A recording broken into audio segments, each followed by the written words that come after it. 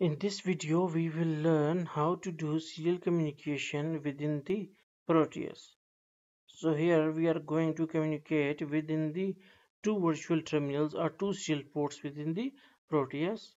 So for it, you must have to go to the instruments on left and on the left side there's a bar, and you can see the instrument icon here. Also, do one thing that select this virtual terminal, drag this virtual terminal here and here, and connect. Now you can see the two serial ports. One is that one and one is on below side. So here we can see that there are actually two main pins. One is RXT and one is TXT. Same is for the second virtual terminal or serial port. So okay, now we must have to connect RXT of one with the TXT of another, and vice versa.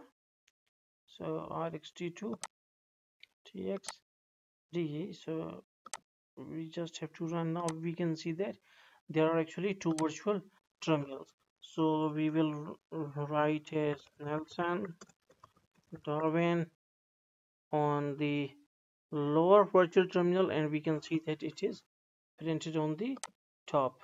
So we can then write something on the top virtual terminal, and then it will be printed on the lower